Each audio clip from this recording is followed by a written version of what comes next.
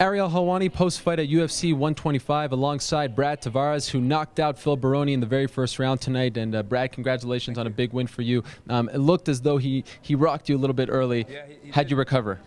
You know, when you get hit like that, you don't really know what's going on. But he hit me. I knew that he put it on me, hit me with a hard shot. I just knew that I had to recover, get hold of him, and just get my bearings back before he could put damage on me. And so, you know, I just try to stay composed, try to take him down and just recover guard and get back to my feet, and that's what I did. And when we got there, you know, I tried to put my game plan back on him. I guess in the beginning, not so much I didn't respect him, but I don't know, in the heat of the moment, you just want to throw punches and you get caught, and that's exactly his plan. I should have stayed away from that. He caught me. You know, I'm just glad that he didn't finish me, and I'm glad I could get the finish on him. What we've come to expect from Phil as of late is that he comes out guns blazing in the first and then starts to taper off second and third round. Were you ready for that rush from him in the first round? Honestly, I expected that, but you know, I've been following him closely, and he actually had a good training camp with AKA and all those great fighters over there. And so I knew that, you know, there is that chance that he might come out a little differently. You know, they have that saying, you can't teach an old dog new tricks, but, you know, you can kind of give him some new hints and tips. So I felt like that, you know, being that he had a good camp behind him, great coaches and good sparring partners, I knew that, you know, he wouldn't come out stupid. And looking at his last fights, that's how he lost. He blew his gasket in the first round. So I was ready for him to come out like that, and when he didn't, I actually heard the fans start booing us. I guess they wanted to see guns blazing from the beginning, but, you know, they got the fight that they paid for, and everybody that wanted to see that fight, I'm sure they got what they wanted. Well, then you rocked him with a head kick to the temple. Clearly, that shook him up, and then you finished him. When you saw that kick connected, did you know you had to go for the kill right then? Yeah, my initial thought was when I hit him, I was hoping I'd hit him more shin, but it was my foot that hit him. It dazed him a little bit, and he told me, come. So my initial thought was, okay, I'm going to throw a flying knee. He's a little dazed, but then right on the spot, I thought, you know what, he might throw that overhand right if I do try it. So I decided to just fake that shot and go at that overhand right, and it worked. It hit him clean. He wobbled onto the fence. I came straight up with a knee. It dropped him, and I just put the finish on from there.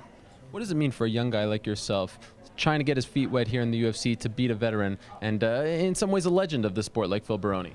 You know, it was an honor for me to fight him. I grew up watching him. I remember I must have been an intermediate, and the first time I ever seen Phil Baroni was on, I don't know if you guys remember that show, Tough Man.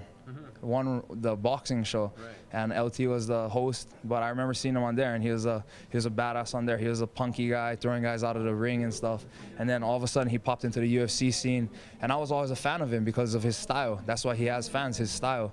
So me getting a chance to fight him, it was like it's an honor to fight him, to fight somebody like that. And I just was grateful, you know. I was thankful that Joe Silva, Dana White, they saw, you know, like faith in me that, oh, here's a veteran guy and we're gonna let him fight him. So I was happy about it all, and couldn't be more happy with the outcome. I noticed you went to look for him in the locker room. You had a couple words with him. If you don't mind, what'd you say to Phil? I just wanted to go tell him that it was an honor to fight him, and, you know, I wish him the best of luck. It's New Year's Day, and I just wanted to wish the best for him and his family for the New Year. You know, it's a sport, and we might hate each other while we're in there, but after it's all said and done, you know, I just want to shake his hand and wish him a Happy New Year, him and his corner. Coming off the show now you're sort of on a roll in the UFC. Do you feel a little more comfortable here, like you belong?